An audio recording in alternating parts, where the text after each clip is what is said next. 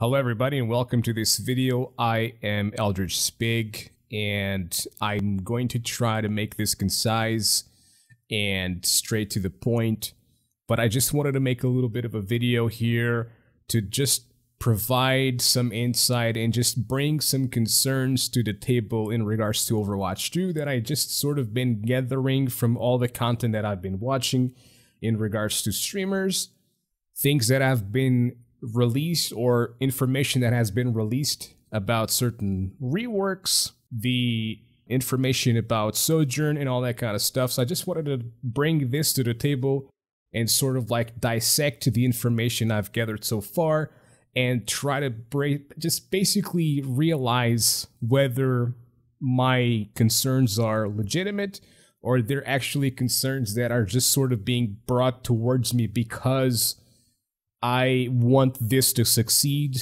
and because I want it to succeed so badly, I might be putting some insanely high expectations onto this. So the first point I wanted to address is, to me, Sojourn felt rushed. Why?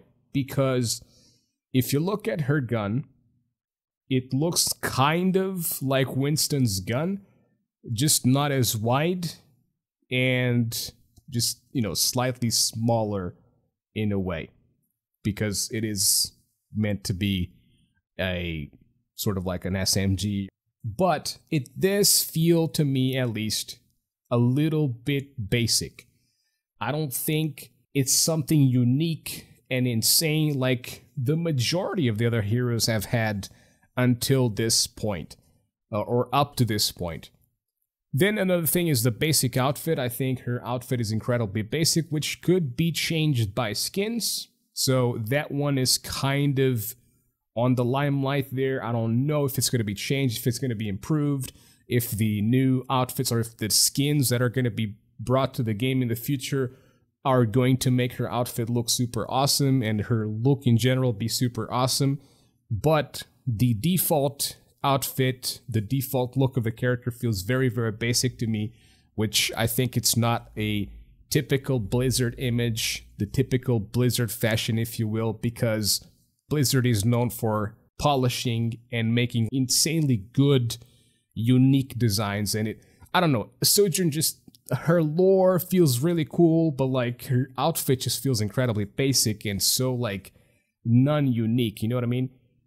And then the abilities as well, which I'm hopeful that it's possibly a temporary visual for her abilities, but at least, I think all the other abilities were kind of okay, but at least the E ability, I believe that the slowdown and stuff, felt like it was just a green graviton surge.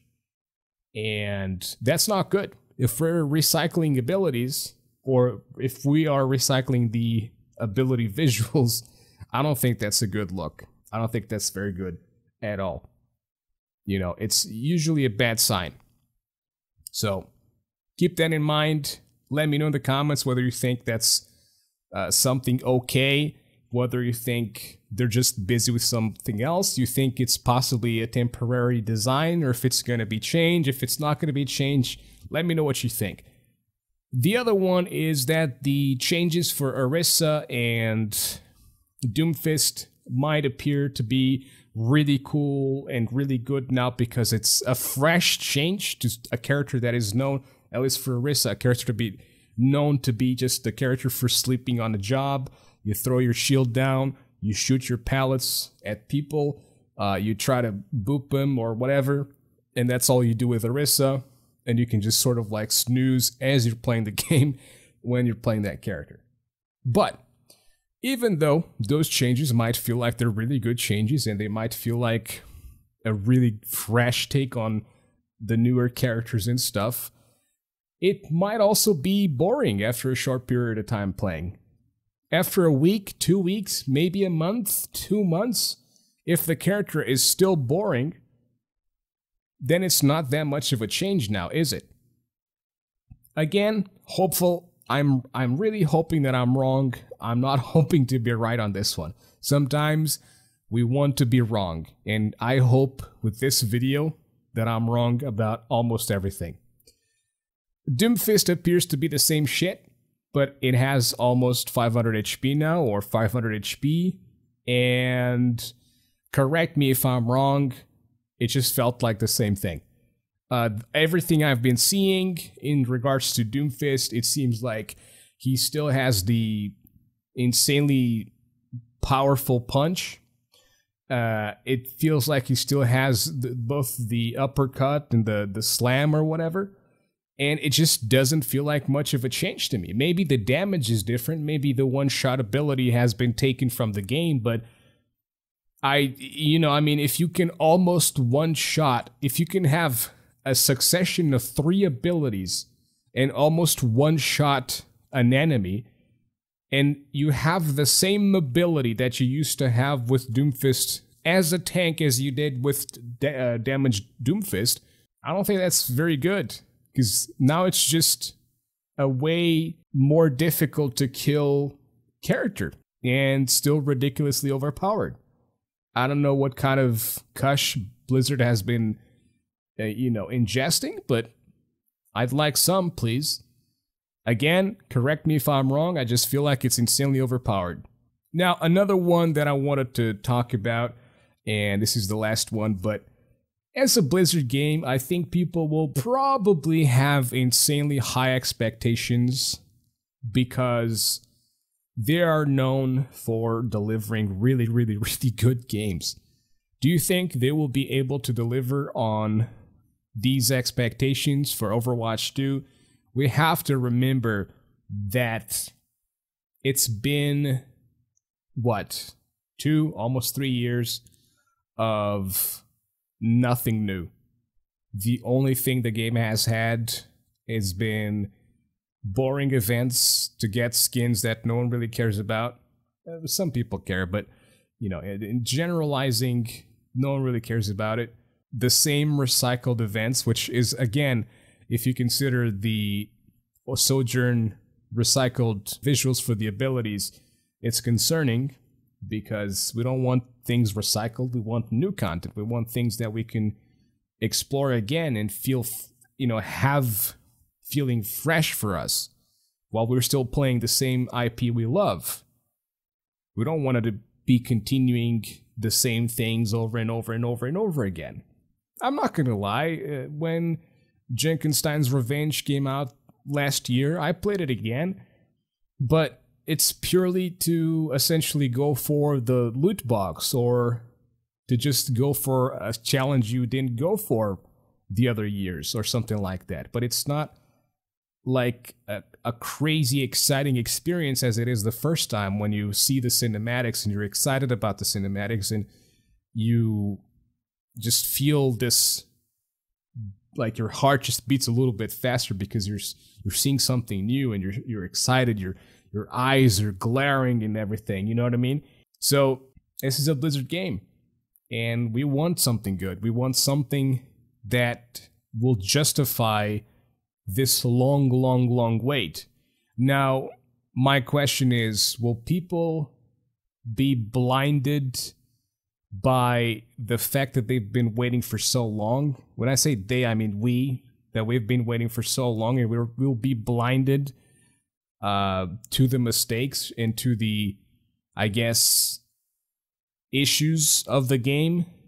Or do you think we'll be still carrying those high expectations, and if they mess up, we will move on? Because I honestly think that if they can't deliver on some, I'm not even going to be like saying insanely high expectations, but I'm going to say if they can't really deliver on these expectations, on my expectations, which are typically always low, but if they can't deliver even on those, I might as well move on and go make some other game my main game, because I have been playing and suffering through Overwatch since 2016. It's been my main game. I love how fast it is. I love how satisfying it can be when it feels good, when you have a team playing properly with each other.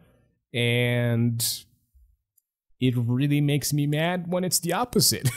You know what I mean? And honestly, it's not one of the most toxic communities out there, as some people might believe, as some people might portray it as. It really isn't.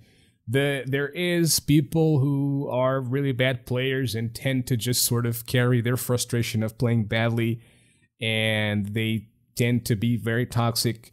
But I have experienced very little legitimate toxicity. Like, there was one situation in Overwatch that I can't forget about. Like, this dude was literally like out of, like, it's probably the worst person I ever encountered in my life playing Overwatch, or playing any game really. Like, the things they said and the things they were just like going for, it's insane. They got banned or they got suspended or something, but really, really, really like over the top. But besides that, I've never really encountered someone who was like so full of hatred within them that they were just like, you know, letting themselves like blast all this blasphemy onto others and stuff. It's toxic. It's a multiplayer game. It's gonna have toxicity. You gotta understand that. You know what I mean? People get frustrated and they will sort of project their issues onto the game, and their deep-rooted issues as well. They will be carrying, or they will be carrying those onto those that feel like they're sort of a rock on their path, and that's just how it goes. But any multiplayer game is like that. But honestly, I can tell you, like, I feel like Dead by Daylight's community is worse because there's nothing at stake usually, and it's just usually just literal pure frustration out of not being able to bully other people. So, you know, I do think this community is pretty cool in comparison to a lot of others, and hopefully Overwatch 2 will make the community even better. Hopefully this game will be fantastic. I made this video to bring these concerns onto the table, not to say that I hope this is something that happens. And let me know in the comments if you think this is something that might happen, if you think this is something that is very much so a possibility. Let me know if you think Arista changes will be a really good thing for the future, even after like 2-3 months later. Let me know if you think Doomfist is different. Like, let me know what exactly has changed for Doomfist, because I'm not sure. I could probably go research it and figure out by myself, but I'm honestly not that interested, because I never really liked Doomfist as a hero. Not the kit. I don't have anything against the hero himself. I just don't like the kit. I think it has too much mobility, it has too much damage, and it's just ridiculous. A character being able to one-shot others, it's insane. And Roadhog has always been under scrutiny for this situation, and, you know, I feel oppressed as a Roadhog main, and I have to, you know, basically go against something else. So, yeah. Again, let me know your opinions down in the comments below. Let me know what you think. Are you really hopeful for the game to be good? Do you also have some of these concerns? Let me know. If you liked the video, please hit the thumbs up button. If you want more content like this, which I think this is probably like the first video I've made like this, but I'm thinking about doing more of this stuff. So yeah, subscribe, share it with your friends if you think it's worth it, and I'll see you guys on the next one. Have a fantastic week. Have a fantastic day. Take care of yourselves. Bye-bye.